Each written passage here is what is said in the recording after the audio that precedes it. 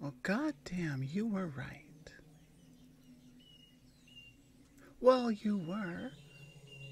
I had my doubts, but the way you turned that trap around back on them. Alright. Yeah, thank you. I accept your compliments, but even if I hadn't pointed out that they would likely be waiting for us, I have a feeling that someone with your experience would already know that. And I think you're just giving me a win, so it feels like I accomplished something in this team. You don't need to do that. We do. We do. We make a wonderful team. Never would have thought that this is the direction my life was going to go, but here we are, and I can't say I have a problem with it. You're sure they're all actually unconscious, right? No one's just pretending. Because the last thing I think either of us would want is someone jumping up, when our backs are turned and throwing off a spell or something, like... Really? How do you know that much about these types of traps? These are incredibly high-end. Well...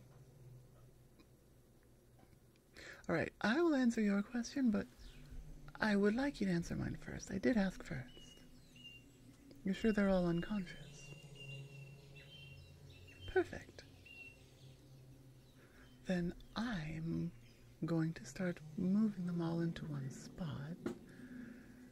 I'll probably pile them up on each other so they can't even move around very well if they do wake up. Loose ends. I'm not here to murder anyone. I understand what your job was. Now hold on just a minute. Execution is different than just straight out murder.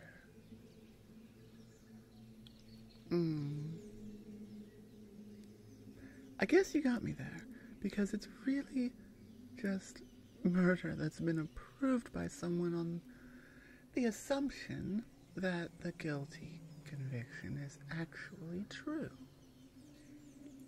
And in your case, we know it wasn't, so... Well, hell, that just proves my point, though. That I didn't do it when it wasn't true. Well, your story didn't add up, and given everything I've gone through, I saw reason to believe you. But I'm not going to kill these people who are just unconscious and tied up. Even if it would be the smarter decision to do, it's only going to increase our bounty, You'll send even more dangerous people after us. I think the best thing for us to do is slip away. Right, if we don't leave a big body count behind, there's not going to be a lot of public support for chasing after us. No, not really.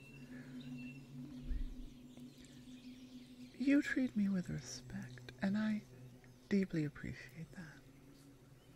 A lot of people really don't, and especially those who are in charge of things. They might put out a bigger bounty on you, but no one's going to go across the ocean hunting down some random executioner gone rogue. Exactly.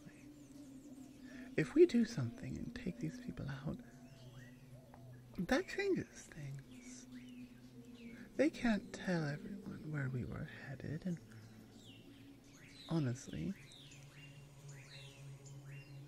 or people probably would not believe it anyway. Most people do believe Al-Nakora is just a myth. Well, the important thing to note, I think, is that we made it here. We got all the treasure we wanted secured, set up and ready to go before they even arrived. They were trying to spring a trap on us. And you brilliantly got them caught in their own trap.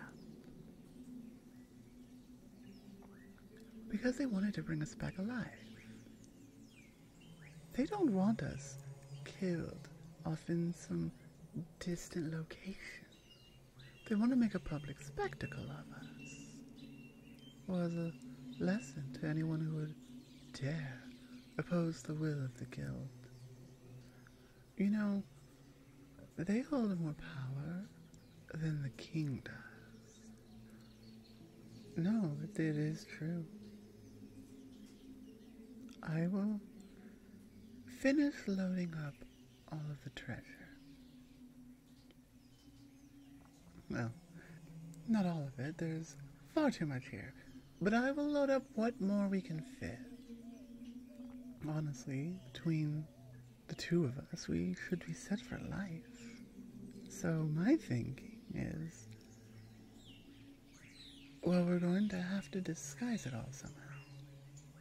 Right? Or find some other way to transport it, because otherwise we're going to be very big moving targets, even for people who have no idea where we got it all. They see you and me walking around with this much treasure. We are putting a target on our back. We shouldn't do that. Oh. Wait, you've had that on you this whole time. They let you keep that when you were sent down to be executed without checking what was inside. And they let you... Yeah, I can't, process that. They let you keep this bag. They know what this... Of course they know what this does. They sell them. Well, whatever. It makes things a lot easier then. You should have told me about all this before I did all the heavy lifting, though, and put it all in the cart. Hell, hold on. Why the hell did you even let me build the cart if you had this? No, I believe you. I'm just not impressed with your answer. No, I don't think it's the same thing at all. You let me do all of this hard work when there was an alternative option readily available that you knew about when you withheld that information. Look, at the end of the day, you suck. You know that? I gotta move all this stuff again. You know what? Yeah, I will take you up on that. I'm not doing a 50-50 split anymore. Because I have to do all this hard work again. You jerk. Yeah. 75-25. And... Alright, well, in that case, you're welcome to move the treasure yourself. Good luck. I'll just go sit down and wait. And you can keep your 50 then. I'm just teasing. You can keep your 50. And I'll move it, yes. But for the record, if you ever pull a stunt like this again, I will take it out of your cut. Well, of course, we could do that. But, you know, I'm thinking we make a really good team. Maybe, instead of just disappearing out into the countryside and living in hiding, and if they're going to be sending assassins after us anyway, that's exactly what I'm thinking. Why don't we continue this teamwork as bounty hunters? Not guild members. There are, less above board bounties we could look for. So, instead of living off all of this money for the rest of our lives, we use it to buy high-end magical equipment to help us out. Things that the average adventurer that would be sent after us could not afford, could not handle. I think this could be a very mutually beneficial partnership. Beyond what it already has been, of course. And I think you agree. Excellent. Then it's settled. Oh, well, yes, one more thing. I've gotten to know you pretty well these, week, 2 weeks? Really, it hasn't been that long. But I've gotten to know you pretty well. You've learned more about me than any other human has, and you're not only still here, but willing to even plan a future where we're still working together. Hey, if your betrayal of me is making me move the gold again, I can live with that. That is so much better than the alternative. Yeah, I will gladly take that option. But more to the point I'm trying to get at is I have had a difficult time trusting people, trusting humans, since that last encounter, and I feel like I really can trust you. And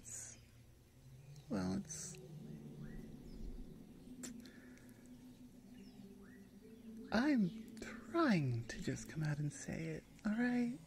Give me a minute. I like you. No, not like, oh, you're a cool person, I like you, but like I like you. I was wondering if you'd like to be more than just teammates, more than just partners. I have seen the way you carry yourself. You know what you're doing, and you're good at what you do. Alright, I think you're hot, okay? It's like, I have to say it again. Oh, come on, I know you heard me. Fine. I think you are really hot. And I would like to see if this partnership could turn into something more. Oh, I don't know. And I don't think it would do any good to take any sort of label and just say, oh, this is what it is. I know that I like spending time with you, and I like working with you, and I would like to continue doing both of those things. I guess the question I have for you would be this. Would you like to be my teammate with benefit? Oh. No, I love your answer. I just didn't expect it so enthusiastically. That's, I don't know, surprising. I guess some part of me still expects humans to... Yeah... You've been nothing but amazing. It has nothing to do with you, it's... Right, my past and just my experiences. And, well, since you have now said yes, I am very much looking forward to the kind of experiences you and I will have together. Oh, no. I've already loaded up all the gold. Yes, and I left the hunters tied up in a pile where they can't really get up and come after us very easily. We're all set to go.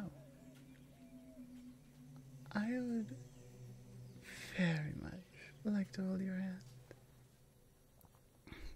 You know, this was like a storybook or something. This would be the part where we ride off into the sunset together, wouldn't it? Never happily ever after. Isn't that just so nice?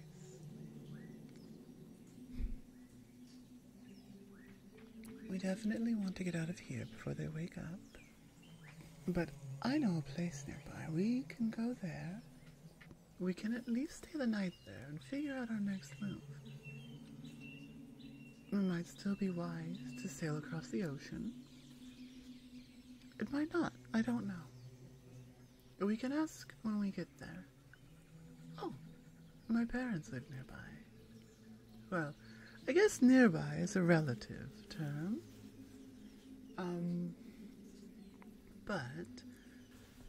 But, you know, since we don't have to carry a giant cart full of treasure, my arms are free. If you would like, I could put you up on my shoulders. You could ride me while I cover the distance for you. Would you like that? Would you like to ride me? Let me do all of the work. Sure. Hello, Comets, and thank you for listening this far into my video. This is part 4 of the Minotaur series, and I think it's a good finale. I think things have ended very nicely here. The listener and speaker are together? Yes? No? I think? I mean, yeah, they are. Interesting journey. Go from being wrongly accused and sentenced to execution to being freelance bounty hunters. Honestly, sounds like the plot of a movie or something. I don't plan on doing any further in this story, but I mean, maybe I will, who knows? But I guess I'll figure that out, and I don't know, we'll see. Thank you again for listening, and I will see you next time. Bye. Mwah.